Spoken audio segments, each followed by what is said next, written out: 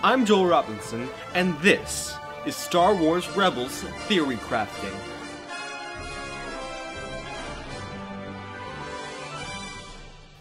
So in the last 3 episodes of Star Wars Rebels, there's been a lot of talk about Ezra Bridger's fate.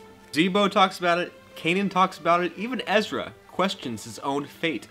Everyone wants to know what will happen to Ezra. So we know that Star Wars continually borrows from actual historical events. So if we want to know what Ezra will become, we need to look at the past. So grab your whip and Indiana Jones hat, and let's get started. The name Ezra is Hebrew, and means help. This is already very important because helping others is a very big theme of Rebels. From the first episode, Ezra learns the importance of helping others as he gives food to the people of Tarkin Town. Later in the episode Path of the Jedi, Ezra describes his desire to give to the people around him. In the future, we know it's Ezra's fate to become a rebel and do more selfless acts for the people around him. Of course, that seems pretty obvious, but what about something bigger? Historically, the most famous Ezra is Ezra the Scribe. He's referenced in the Torah and the Bible in the book of Ezra.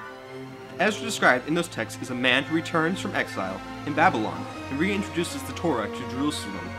Ezra is also famed for leading a large body of exiles back to Jerusalem. So from this information, we can begin to construct a clearer picture of what Ezra's role in the rebellion will be. It's now clear from Path of the Jedi that Ezra will become a Jedi Knight. So imagine for a moment the dangers of this decision. Maybe his being orphaned is already a reference to being exiled, or his exile is yet to come. Technically, during this time, all the Jedi Knights have been exiled due to Order 66. The reintroduction of the Torah could be alluding to Ezra reintroducing Jedi ways to the people. Maybe eventually Ezra will teach the ways of the Jedi to the other people. The leading of the exiled people is a very clear point. He will either lead the people of Thal, other Jedi, or his parents back from their exile. This, of course, is a good point. What if Ezra's parents aren't dead, but are merely exiled? It is possible that the Bridger parents fled into exile, and wherever that is, there was too much danger for Ezra, so they left him on Lothal with Zebo. Zebo then became fearful of raising Ezra and fled, leaving Ezra orphaned. Let me know what you think. Is it Ezra's fate to rescue his parents, or is there something greater going on?